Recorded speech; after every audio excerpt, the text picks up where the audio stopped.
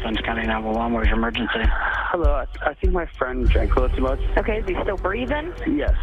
He's pretty in and out. Collin Wiant was an 18-year-old pledge at Ohio University's Sigma Pi fraternity. The 911 call suggests Wiant was so inebriated he couldn't even stand up.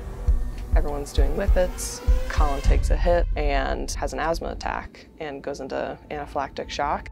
His eyes roll to the back of his head and he is in trouble. 9 or 10 minutes went by before anybody was even called. But Wiant did not recover. He was pronounced dead at an Athens, Ohio hospital. 5:25 a.m. and I heard a knock at the door. I went down and opened the door. There were 2 police officers. They said, are you Kathleen Wiant? And I'm like, why?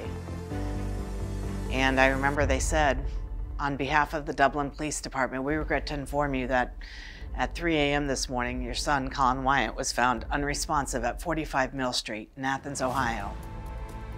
I couldn't see straight. It was, I just remember crying, just being inconsolable. I just couldn't believe, what I was hearing. My husband and I started talking and we were like, you hear those hazing stories on the news. I mean, you never think it's going to happen to your family, but you hear of those hazing stories. And could this be hazing? And we're like, it's probably not. Like, that's just crazy.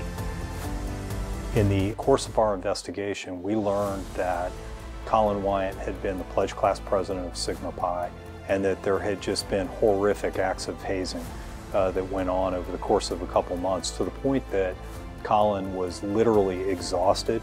He was having a very difficult time in school, and this is a really smart kid. Special kid. You just get angry about how something like this could happen and take that kid away.